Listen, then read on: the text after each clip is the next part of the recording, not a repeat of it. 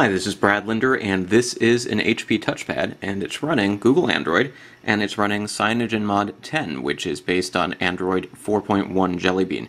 This is a very early build as of the beginning of August. A developer named Jay Scullins has ported it, and it's got the basic features. You've got a very smooth user interface. Everything sort of works pretty nicely on the main screen thanks to something called Google's Project Butter, which improves the graphics and response, but a lot of the functions aren't really working yet. So for instance, there's no hardware video acceleration or 3D graphics acceleration, audio doesn't work, the microphone doesn't work, the camera doesn't work.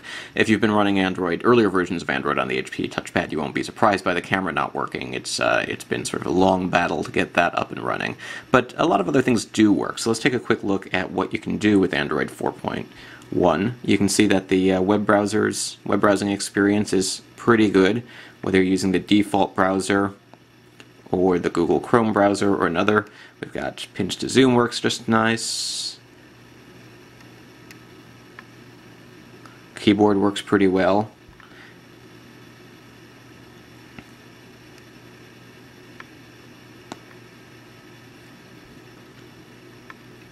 Multitasking works nicely. You can take a quick look in the settings here.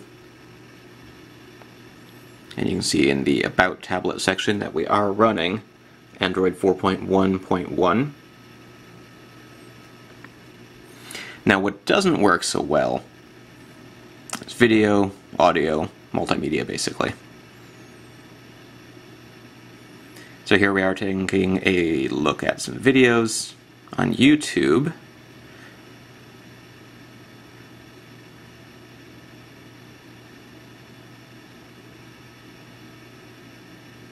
And even standard definition video doesn't seem to want to play.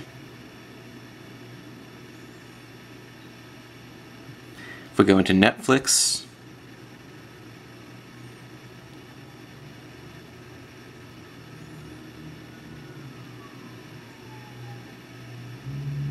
the application loads, but when you try to actually watch a video,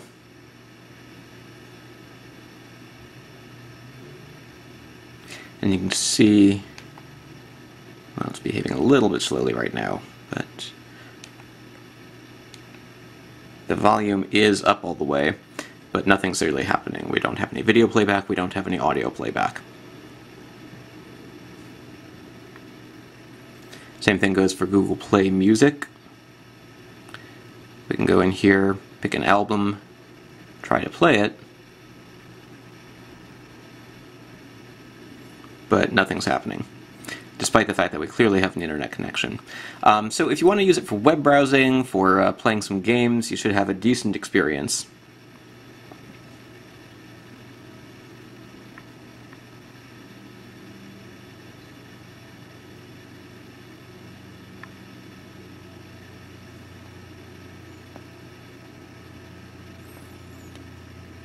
As long as it's not a game that requires 3D graphics acceleration. But if you wanted to use it for much of anything else, you might want to wait until a more stable build is available. So simple gaming, web browsing, reading books, and so forth, Android 4.1 Jelly Bean is pretty much all ready to go. But if you want to do anything more than that, you might want to wait a little while.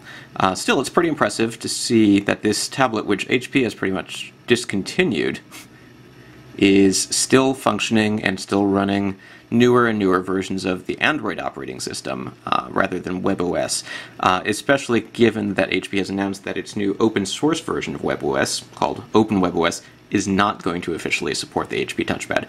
That said, Android never officially supported the HP TouchPad because HP never really made all the drivers and everything available. So, you know, the fact that developers have been able to get Android 2.3, Android 4.0, Android 4.1 running on this device gives some hope that perhaps future versions of WebOS will run on it as well. But the main thing is, even though the device is about a year old, with a dual-core Qualcomm Snapdragon processor, 9.7-inch 1024 by 768 pixel display, and 1 gig of RAM, it's still a pretty functional device, and you can still find plenty of them online for under $200 if you look on eBay or Amazon or some other places. And the software is staying up to date. So, again, a quick look at Android 4.1 Jelly Bean. with a pre-release build of CyanogenMod Mod 10 on the HP TouchPad. This is Brad Linder with Liliputing, and you can find more details at liliputing.com.